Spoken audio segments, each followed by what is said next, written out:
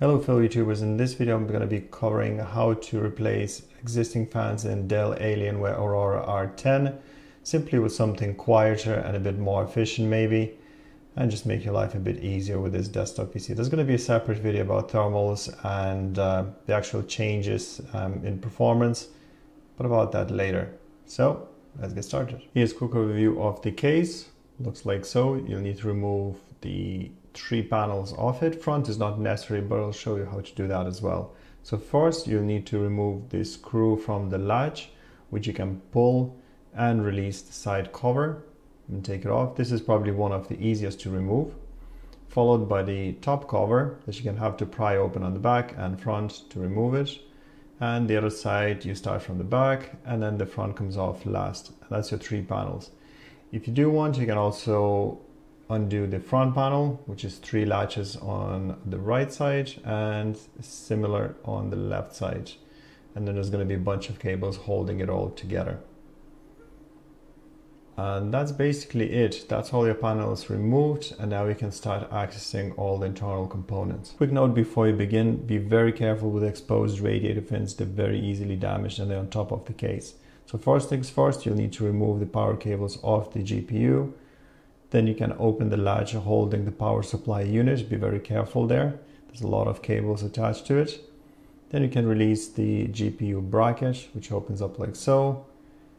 And now you can access the motherboard release pin for the GPU and obviously unplug the GPU from its socket. Now you should be able to access CPU cooler along with the pump. So you remove this from the socket first in a crisscross pattern, followed by the radiator that's mounted to the top of the case. Once again, be very careful because these fins are very easily damaged.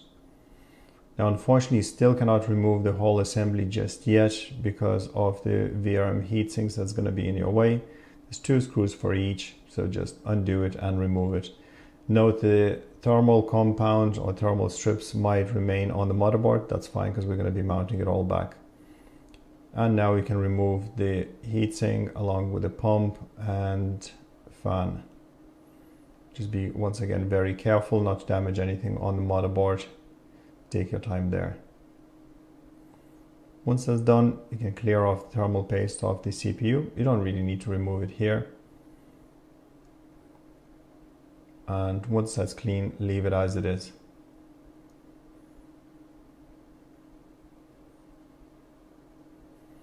Front fan is quite easy to remove. As you see, there's a little clip there. You pull it out, unplug it from the motherboard, of course, and you're done.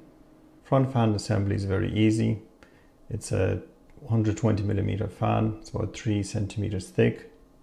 Once you remove the existing fan, get your replacement fan. In this case, it's Noctua. Make sure the air direction is right. Insert it, and you're ready to mount it back. Heatsink fan assembly is a bit different. You'll need a special screwdriver. If you don't have one, what you can do is get a screwdriver bit, pliers, release it, and use a standard screwdriver to undo the screws. Just take your time and get your replacement fan, which is going to be way thinner than the Dell included one.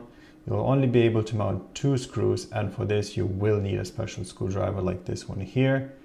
The other screws just simply don't fit, as you see here. Now once that's done, installation is pretty straightforward. Same way like you removed everything, just in reverse. So insert everything back, reattach the heat sinks, reapply the thermal paste. I'm just messing about here with mine. Reattach the CPU pump.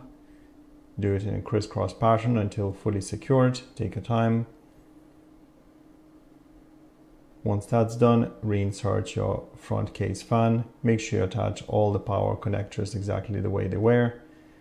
And you're nearly ready to go. GPU can go back in. You can put in the power cables and all that. And do some testing before putting in GPU bracket. Just make sure everything works. If you're happy with the results, you can reinstall all the panels like so. So start from the front, attach the back.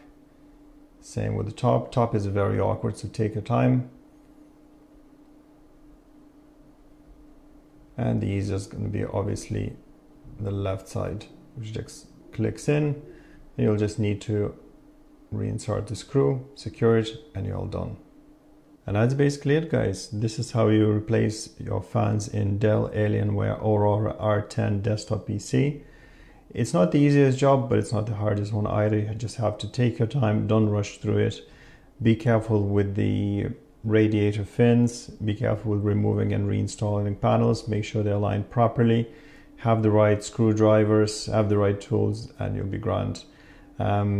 In terms of whether I do recommend or do not recommend replacing them, it's another story. There's going to be a separate video about that, about efficiency of the whole system and what do I think about it. And there's plenty of thoughts to share. But that basically concludes this video. If you have any questions or comments about this particular installation, let me know in the comment section down below.